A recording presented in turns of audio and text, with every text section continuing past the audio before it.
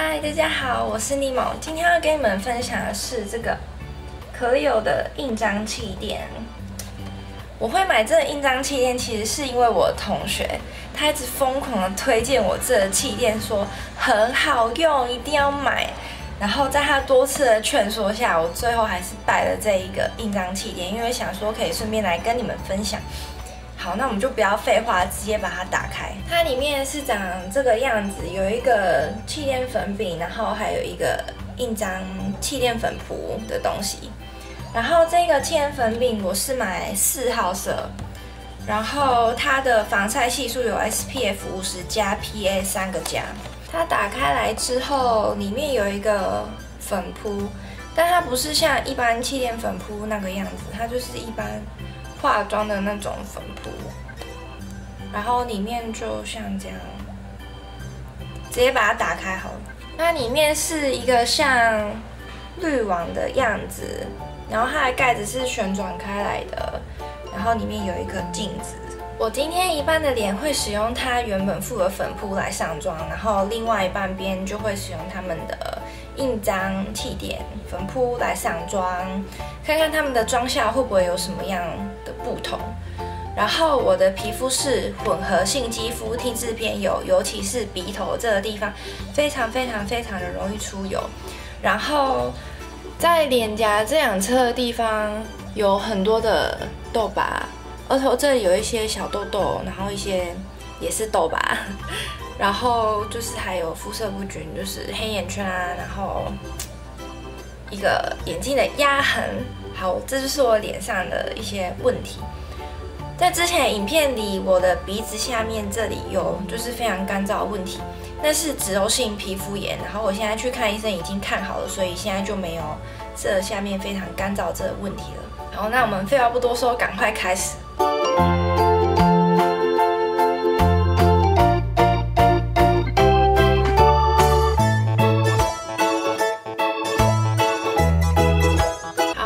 这半边脸用这一个粉扑上完是这个样子，我觉得它的遮瑕力没有很高耶，就是很还好的遮瑕力，红红的也没有遮掉，都还在我的脸上。我们赶快来看看它的印章的粉扑会是什么样子。好，现在我这半边脸已经用这一个印章上完了。我觉得很明显可以看到，就是这一边的遮瑕力是比较好的，然后肤色均匀的程度也比粉扑这边来的好非常的多。然后在按压的时候，也是这一个印章在按的时候比较好按，比较好有那一个粉底液跑出来。所以我现在决定舍弃那一个粉扑，我要全脸都用这个印章来上妆，我要把这半边脸补起来。好，我现在全脸都用这一个粉扑上完了，然后这一边因为叠了2层的关系，我觉得它的遮瑕度有变得比较好。痘疤的地方已经只剩这个样子了，红红的地方也不见了，但是这边的还在。红红的地方就是这里的还在。它好像修饰泛红好像没有那么的厉害，然后4号色对我而言还是颜色比较偏白一点，但还在我可以接受的范围内。然后我觉得它这个粉扑可能是因为形状的关系，就是它在处理一些细节的时候，我觉得比较这么的不好上妆，然后它也比较不容易拍匀，不过它的遮瑕力就是比较好，但是跟这个比起来的话，它好用很多，不光是遮瑕力，还有上粉的那个均匀度，都是这个气垫这个印章比较好用。然后我现在脸上的感觉就是有一点点黏腻感，在脸上有一种黏腻感，所以我决定我要用蜜粉来定妆。我要用的是 Mercier 的柔光透明蜜粉来定妆我整脸，因为黏黏的，我不喜欢脸上有任何黏黏的感觉。然后我要用的刷子是 Sigma 的 F25。好，我现在定妆完成了。我觉得这一款粉底它真的还蛮黏的，就是我在定妆的过程中都可以感受到那个黏黏的那一个感觉，但是定妆完就没事了，就不会黏了。所以我觉得很怕黏的人，你一定要定妆。现在时间是下午的1点05分。对，我的手机荧幕它炸裂了，让我们晚点再继续更新这个底妆会变成什么样子。我们晚点见喽。现在距离我上妆已经差不多过了4个小时的时间。目前我脸上的妆容都还是非常的完整，除了我鼻头这个地方出了非常多的油，鼻头这里很油。然后鼻梁这里呢，是我刚刚戴了眼镜，所以戴了眼镜之后会变成这个样子。然后除了出油，鼻头的出油跟我戴眼镜这里的压痕之外，其余脸上的妆并没有什么不一样的地方，都还是很干爽、很完整的。然后我现在要把鼻头的油光压掉，因为我不喜欢那么的油在我的脸上，就是会习惯把它压掉。鼻梁这里顺便把它推一推好了。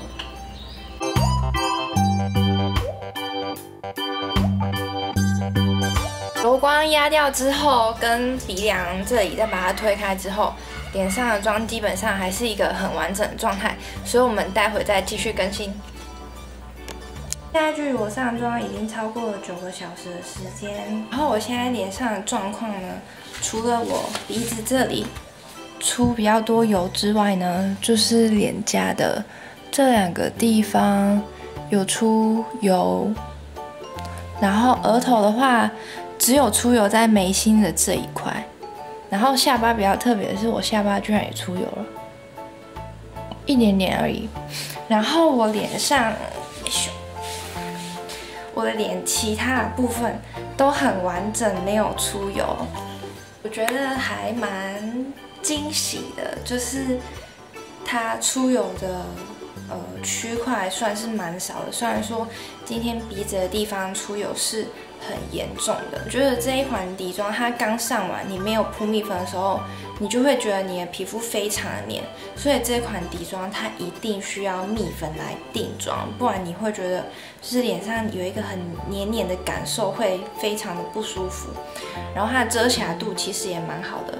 不过我觉得它刚上去的时候，它的妆感会比较重。但是随着时间过去，可能跟蜜粉融合，或者是跟你脸上的油分融合之后，它的妆感就会变得还蛮自然的这样子。然后我觉得这一款底妆它虽然很控油，但是它并没有让我感受到非常，应该说它没有让我感受到干这件事情。那我觉得如果你是油肌的话，其实你也是可以尝试看看这一款底妆。然后其实我平常在上妆之前，我都是会上那些控油的妆前乳。当然我今天测试的时候我是没有用，所以我觉得油肌的人或者是混合肌的人，你只要在你容易出油的地方使用上控油的妆前乳的话，那么这一款底妆我觉得它就会非常的持妆，可以持妆一整天。今天的天气的话，虽然是冬天，但是我觉得其实中午那个地方非常的热，就是一整天都是处在那种很热的那种状态，完全不会觉得冷这样子，所以我觉得这一款持妆度算是蛮好的。然后色号的话呢，我自己是挑4号色，其实好像是已经是最深的那一个颜色了，但是它对我而言还是有一点白，不过我觉得还好，它并不会就是那种非常惨白的那一种。所以我觉得如果你是皮肤还要再更深颜色再更深的人，可能就如果要选这款底妆，可能就是要注意一下颜色，有可能会很惨白这件事情。然后它的遮瑕度一整天下来，也就是在脸上好好的，并没有掉遮瑕度，然后也没有暗沉的情形，然后我脸上也没有那种很干啊浮粉的那种情形，并没有。所以我觉得这一款底妆是不管你是什么肤质的人都可以买来试试看的一款底妆，但我真的觉得它的那个印章的那一个粉扑会比较好用一点，它那里面盒子里面的粉扑就是有一点积了，我觉得。那我觉得这一款底妆，如果你要携带出门的话，可能就不是那么的方便，因为毕竟它一个印章粉扑也是蛮大，就等于你要带一个气垫，然后又要带一个粉扑这样子出门。至于它的粉扑的话，我觉得如果你不是一个像我一样比较追求遮瑕力的人的话呢，它里面原本附的那一个圆形的粉扑，我觉得就很好。只是我觉得那一个粉扑有点难把你的妆推得均匀，所以如果你是不需要比较多遮瑕的人，你就是用它原本的粉扑。那如果你比较需要多一点遮瑕的人，你就用它那个印章的那一个粉扑来用。我觉得这一款底妆真的是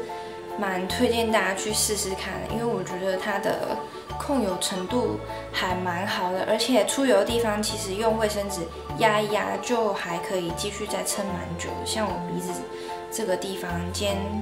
过了4个小时的时候，我有压过一遍，然后现在就是没有早上那么油我觉得。好，以上呢就是今天的分享，希望可以帮助到想要买控油一点的气垫的人，然后或者是持妆度好一点的，或者是想要看这款气垫它持妆力如何的人。那如果你喜欢我的影片，欢迎你帮我影片按个赞，并且分享，不要忘记订阅我的频道。那我们下次再见喽，拜拜。